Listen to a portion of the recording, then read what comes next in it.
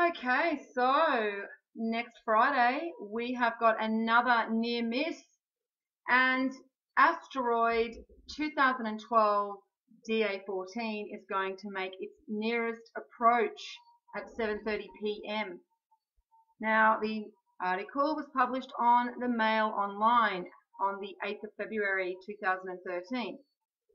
And it goes on to say that NASA insists that this 150-foot wide, 130,000 ton asteroid will not hit Earth, but it will be the nearest known flyby for an object this size.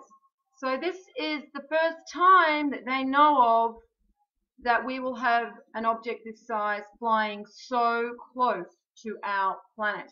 Now, let's remember that we have 3 comets and 2 asteroids this year.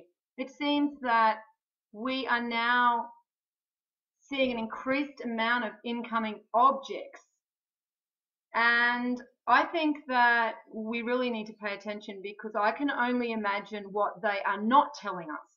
Because for those of you that don't know, there is a 48-hour suppression order on all near-Earth objects that are discovered, and that's even dangerous near-Earth objects. So anyway, the article goes on to say that the US space agency NASA has released a frightening new video showing just how close a massive asteroid will come to slamming into Earth next week. Now, I find it really interesting, that type of really fearful information that they are putting out there, and we really have to understand that we're dealing with Mail Online. Now, this is what the sheeple are consuming, and they know that. So this is shaping the psyche of the herd, the mentality. So it's very, very important that you pay attention to how they are trying to spin information. So I find it interesting that they're putting more fear behind this asteroid. You know, let's not forget that the other asteroid that buzzed us at the beginning of the year, they called that one Draco.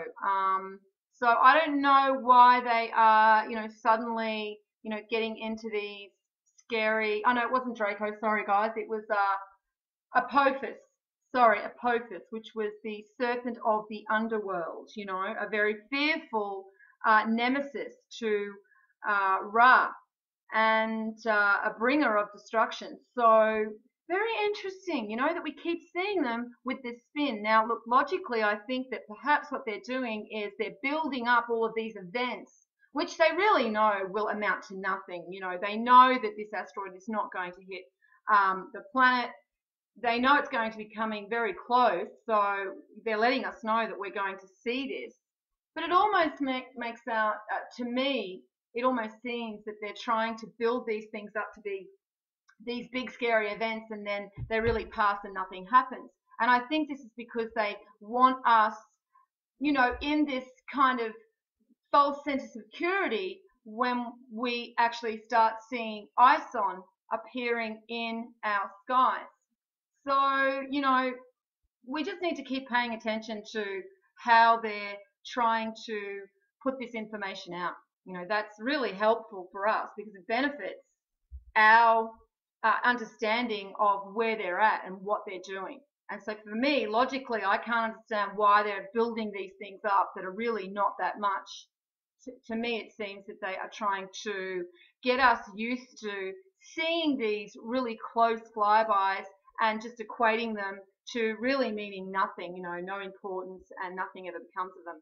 And we all know that human beings have a very short memory, I mean, we don't even, think that anything's going to happen. I mean, I don't know how many times I see that comment whenever I upload a video like this. Nothing's going to happen. I mean, it really drives me crazy, because, things happen on our planet all the time. We have extinction level events all the time. Now, not that I'm saying that we're heading towards an extinction level event. I don't know. I don't know what we're heading towards, but I do know we're heading towards something. And anyone that's connected and actually feeling the energy and the changes going on know that we're heading towards something. So anyway, if you're interested in checking out this article, it's got a animation of the flyby. It's pretty boring actually, and just some more additional information in regards to this asteroid. So anyway, I will post this video, this article, sorry, under the video, and of course you can check that out for yourself. And as always, peace out.